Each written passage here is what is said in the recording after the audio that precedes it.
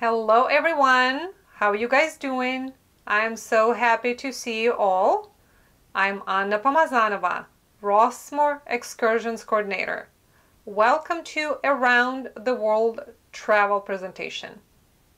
Today we're going to go north a little bit and visit Lassen Volcanic National Park. Lassen Volcanic National Park is a geologically active area in Northern California, about 50 miles east of Redding. The park occupies the southernmost extent of the Cascade Range, at the northern limit of the Sierra Nevada. The main features of the park are Lassen Peak, which reaches an elevation of 10,457 feet, and Cinder Cone, a 700-foot high volcanic cone. Lassen Peak and Cinder Cone were set aside as national monuments in 1907. They formed the core of the national park when it was established in 1916. Between 600,000 and 350,000 years ago, the western portion of the park's present area was occupied by Mount Tehama, a volcano that exploded and created a caldera some 3 miles wide. A number of volcanic summits, including Lassen Peak, mark the rim of the eroded caldera. The Lassen region was a hunting area for Native American people long before white settlers first saw Lassen. European immigrants in the mid-19th century used Lassen Peak as a landmark on their trek to the fertile Sacramento Valley. Peter Lassen was one of the guides to those immigrants. Danish immigrant himself, he settled in Northern California in the 1830s. The Lassen Peak is named after Peter Lassen. From 1850 to 1851, several witnesses described seeing fire thrown to a terrible height and burning lava running down the sides in the area of the Cinder Cone. As late as 1859, a witness reported seeing fire in the sky from a distance, attributing it to an eruption. Starting in May 1914 and lasting until 1921, a series of minor and major eruptions occurred in Lassen. These events created a new crater and released lava and a great deal of ash. Fortunately, because of warnings, no one was killed, but several houses in the area were destroyed. Businessman, amateur photographer, and author Benjamin F. Loomis began photochronicling Lassen Peak's eruption in 1914. His photographs brought national attention to the volcano and helped to bring about the establishment of Lassen Volcanic National Park. Because of the eruptive activity and the area's stark volcanic beauty, Lassen Peak, Cinder Cone, and the area surrounding them were declared a national park on August 9, 1916. The 29-mile-long main park road was constructed between 1925 and 1931, just 10 years after Lassen Peak erupted. Near Lassen Peak, the road reaches 8,512 feet, making it the highest road in the Cascade Mountains. It is not unusual for 40 feet of snow to accumulate on the road near Lake Helen, and for patches of snow to last well into July. In October 1972, a portion of the park was designated as Lassen Volcanic Wilderness by the United States Congress. The National Park Service manages the wilderness in keeping with the Wilderness Act of 1964, with minimal developed facilities, signage, and trails. After Mount St. Helens eruption in 1918, the United States Geological Survey intensified its monitoring of active and potentially active volcanoes in the Cascade Range. Monitoring of the Lassen area includes periodic measurements of ground deformation and volcanic gas emissions, and continuous transmission of data from local network of 9 seismometers to United States Geological Survey offices in Menlo Park, California. Should indications of a significant increase in volcanic activity be detected, the United States Geological Survey will immediately deploy scientists and specially designed portable monitoring instruments to evaluate the threat. In addition, the National Park Service has developed an emergency response plan that would be activated to protect the public in the event of the eruption. Today, Lassen Volcanic National Park has an area of 166 square miles and is surrounded by Lassen National Forest. Steaming sulfur events, splattering mud pods, boiling springs. These hydrothermal features prove that the Earth is very much alive in Lassen. Trails and overlooks let you explore geological wonders and give you access to see the volcanic activity amid a tranquil landscape of dense woods and sparkling lakes. The park encompasses a number of areas that are in different stages of plant regrowth following the volcanic eruptions of the early 20th century, notably the devastated area and Chaos Jumbles. The predominant plants here are huge ponderosa pines and stands of Douglas fir, lodgepole pine, and western hemlock. Wildflowers are abundant during the summer.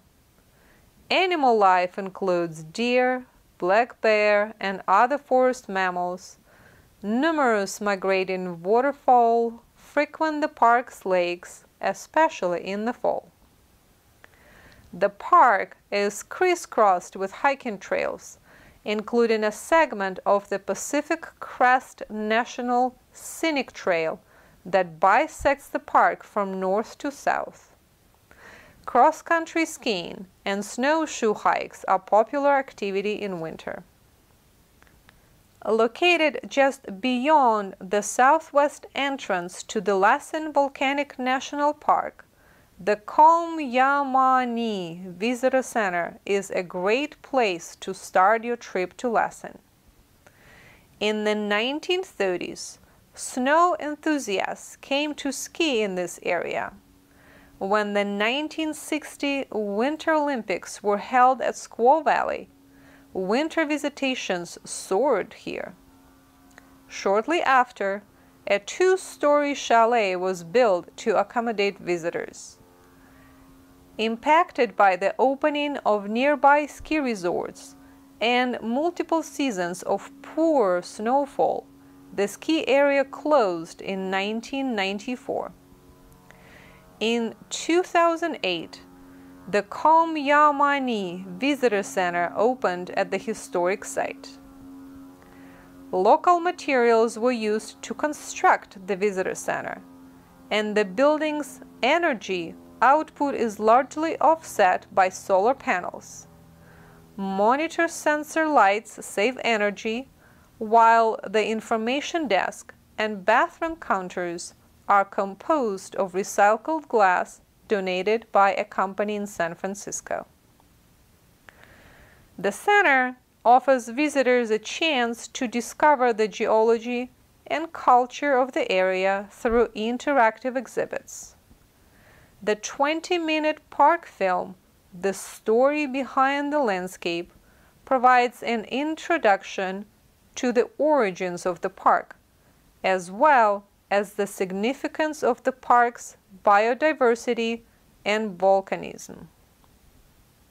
Visitor Center staff is available to answer questions directed at helping visitors plan for safe and enjoyable adventures. They can provide information on trails and park policies, issue wilderness permits for backcountry use, and answer questions about the surrounding area. The first thing you notice as you step out of the vehicle at Sulphur Works is the odor of rotten eggs. Sulphur Works is the only geothermal feature in Lassen Volcanic National Park that is accessible from the main park road. The primary attraction at Sulphur Works, a boiling mud pod 5 feet across, bubbles next to the sidewalk. About 5 miles below the ground lies a giant pool of magma. Rainwater travels through the porous volcanic soil, mixes with magmatic chemicals, and is heated to steam, which causes the groundwater to boil. Microscopic organisms called exthermophiles thrive in the mud pod, and they're being studied by scientists for their potential to cure genetic and infectious diseases. A black box measures the temperature of the mud pod, on average 180 degrees Fahrenheit, every 15 minutes. Scientists from Chico State University are conducting studies to gather information on what temperatures are normal for the area, as this restless landscape may well erupt again. Little Hot Springs Vista Overlook offers views of steam vents located at the bottom of a steep valley. There is no trail in this area. Visitors with binoculars may be able to spot bears and other animals along the creek. Surrounded by pine trees, Emerald Lake is a popular spot for a swim or a picnic lunch.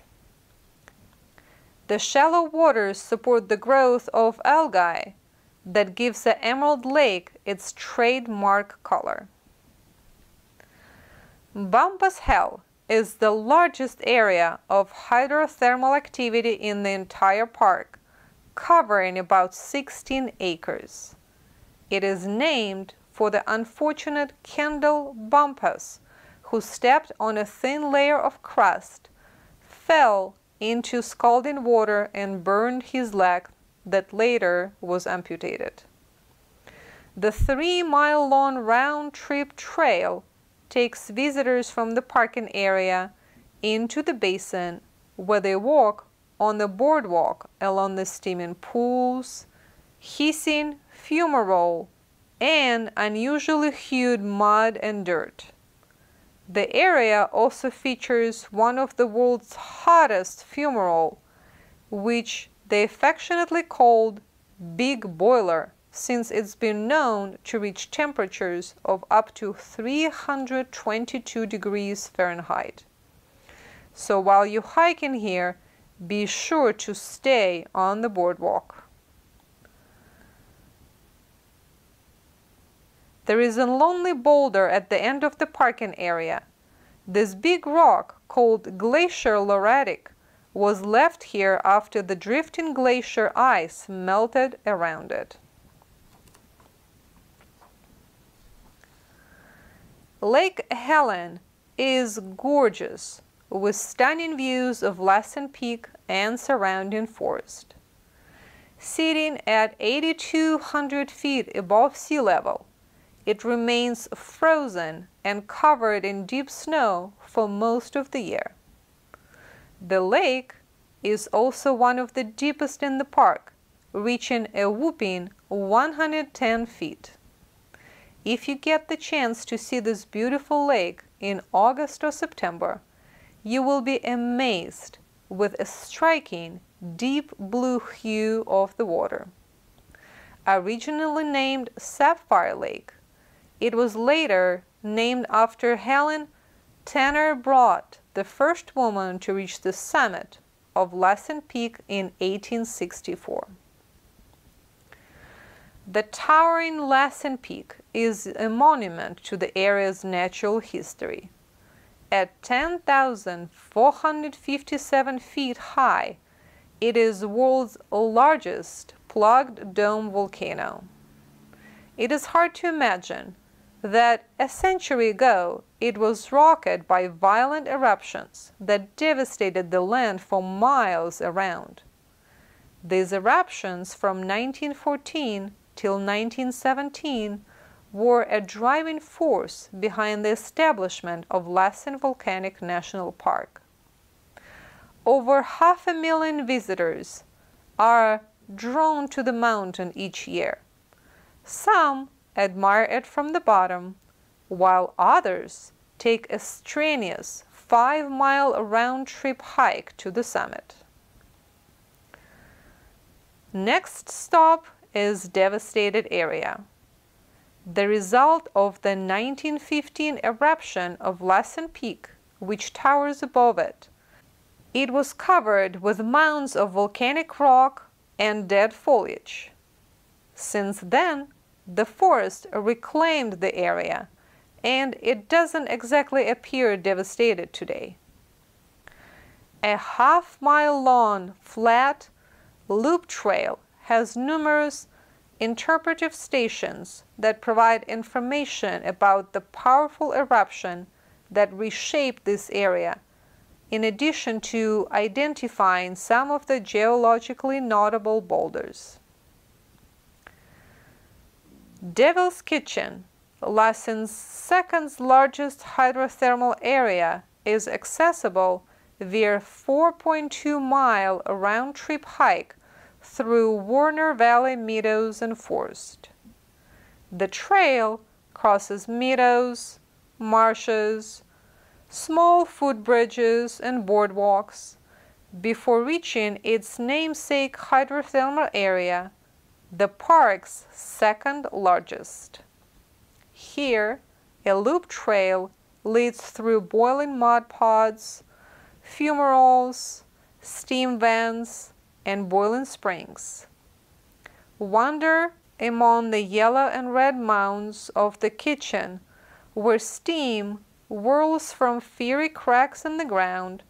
Sounds of plopping, hissing, and belching fill your ears, and the smell of something rotten lingers in the air. While hiking around mud pods and geothermal spots stick to the trails and boardwalks, some spots might seem solid, but you could very easily step into boiling mud and burn yourself. Located near the north entrance to Lassen, Manzanita Lake is perhaps the most famous lake in the park for the iconic views of Lassen Peak and Chaos Crags. The area is a downtown of Lassen Park, where you'll find an expensive campground, cabins, and a convenience store. During the summer months, the Benjamin Franklin Loomis Museum offers ranger-led programs, videos, and exhibits related to Lassen Peak's eruption history and Lassen Park's geology. The 1.5-mile hiking trail winds gently around the lake through patches of willow trees and pines. Along the way, you'll encounter many different types of wildlife, including ducks, geese, muskrats, beavers, woodpeckers, and deer. If you like to fish, Manzanita Lake is also a great place to go to catch rainbow, brown, and brook trout. Kayak rentals are available on Manzanita Lake during the summer months. Located at the northern end of Lassen Park, Cinder Cone offers unique scenery and geology for those willing to make the effort necessary to visit this remote site. The 700-foot-tall volcano makes for an incredible but challenging hike. Cinder cone volcanoes are made of ash and debris that accumulate around a volcanic vent, so the ground on the trail is softer than normal. Plus, the hike is pretty steep. But anyone who makes it to the top is rewarded with views of the whole park and a chance to hike into the crater on top of the volcano.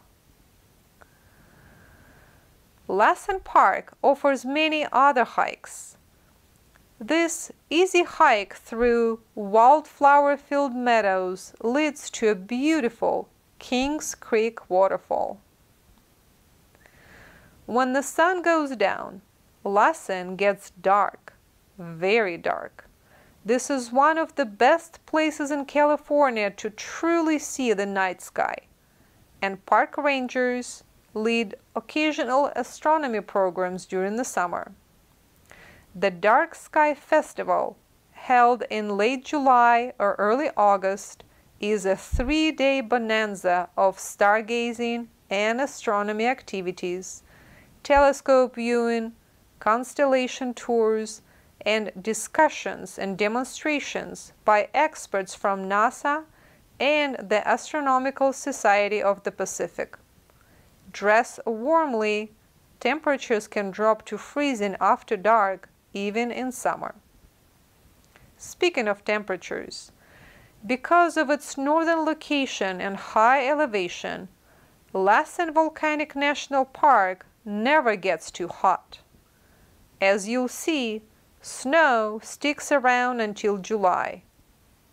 The ideal season for visiting the park is pretty short. Usually the roads through the park open in June when the snow melts, and then snow starts to set in again around October. Road closures can occur anytime, so plan accordingly. Well, thank you so much for being with me today. I hope you guys have a chance to visit Lassen National Park. It's a very interesting place. I will see you next Wednesday for another Around the World travel presentation. For now, please stay safe and healthy. Goodbye.